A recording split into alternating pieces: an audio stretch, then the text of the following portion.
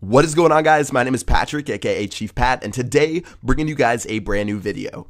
Alright, so as you can notice, my voice is a little bit gone. I just spent a week in Cancun, and I'm finally back, and I'm actually in San Francisco filming a class challenge today, which is going to be amazing, but I thought I'd do a let's play before I head out, and let's go ahead and upgrade some stuff around our base. So first of all, I'm going to upgrade that first gold storage that we've been talking about. I think over the last 3 episodes, people have been begging me to upgrade that, and then I'm also going to do that cannon that I've been talking about, and then for the rest of the gold, I definitely want to make sure that I upgrade the other gold storage, and then also I'm going to upgrade either the Tesla or the I guess the air defense. So those are really 2 of my last defensive upgrades, and then I'm gonna again keep focusing on walls just a little bit and start upgrading some of the barracks with my elixir. And let's go ahead and attack a couple of these first bases. All right, so looking at this first base here, this one is a pretty standard base. I was using Barch. I've sort of been switching it back and forth.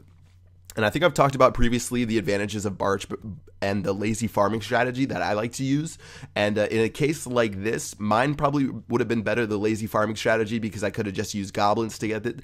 But for Barch is usually better when you're trying to get through multiple layers of walls. So let's say that this guy had a bunch of his mines and pumps inside of the first layer of his walls. It probably would have been a little bit better to use Barch, but it still doesn't matter. All I have to do is drop my barbarians and archers around the base. And after they destroy that final elixir collector, I am at 54%.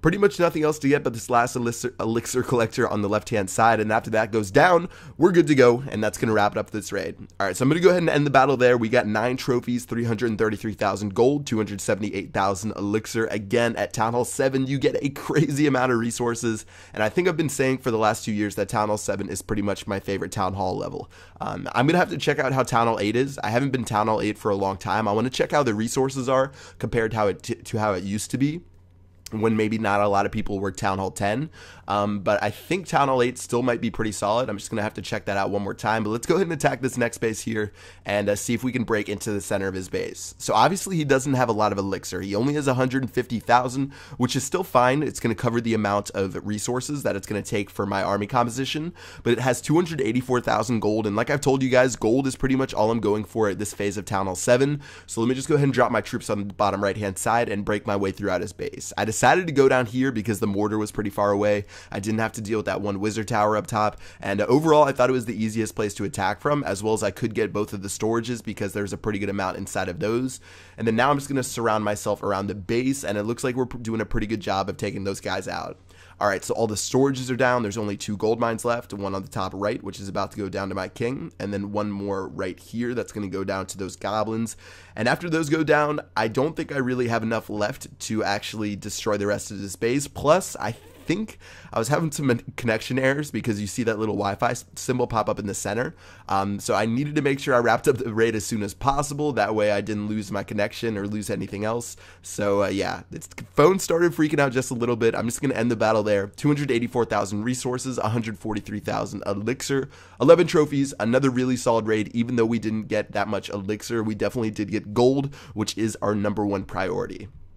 So raid number 3, let's check out what we got going on. It's still a lot of resources, 600,000 on the outside of the base. I don't see any reason why we would need to get into the center of the base.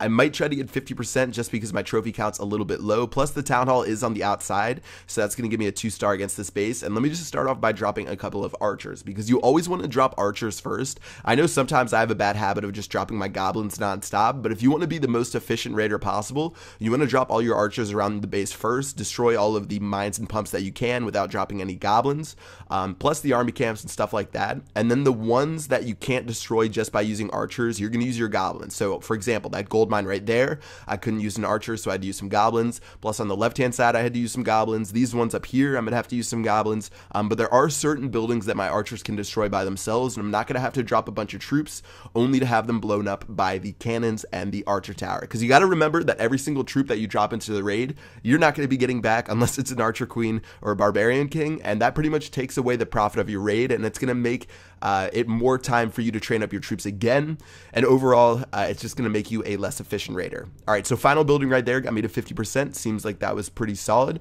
219,000 gold, 267,000 elixir, a fat bonus of 6,000 I guess combined, plus 10 trophies. Solid rating, and let's go ahead and see if we can do it one more time with another raid.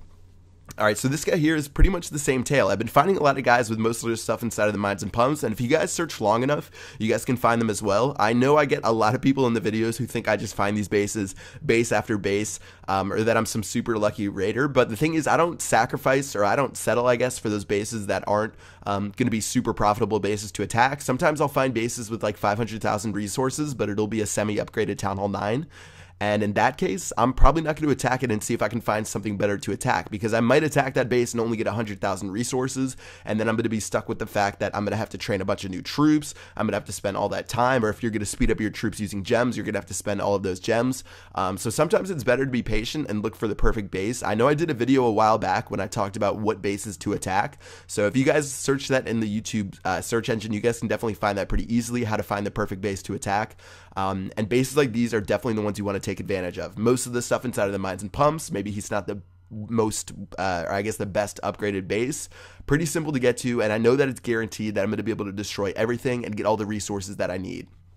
Alright, so right now we've stolen all the gold. That is the most important thing.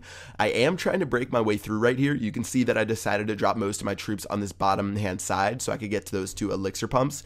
It did take a little bit longer than what I wanted to, but I did end up getting those elixir pumps in the end.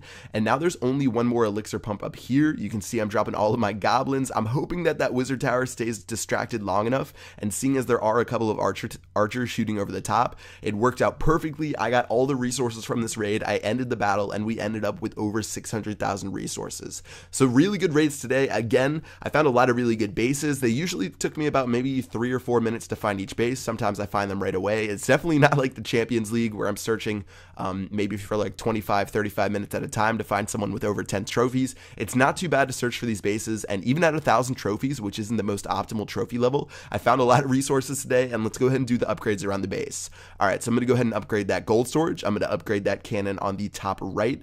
Like I said, I do want to spend some of this leftover gold. I have 1.35 million gold left. I did want to upgrade this Tesla over the air defense, seeing as I don't get attacked by balloons and minions a lot, but I am just a little bit short, so I'm going to spend it on the air defense instead, which is a 6-day upgrade. And then for the final builder, I'm just going to go ahead and drop that on my last level 10 collector, and I do have all level 11 gold mines, so I'm perfect as far as gold mines and elixir pumps go. Most of the rest of my upgrades around the base are looking good. One thing from this episode that I did forget to do is join a clan. So I promise in the very next episode, if you guys drop your clan tag in the clan or in the comment section below, I'm going to go ahead and join a clan in the beginning. When I start filming the episode, I'm going to talk to some of the clanmates while I do it. And then towards the end of the episode, I'm going to have to leave the clan. I'll say goodbye.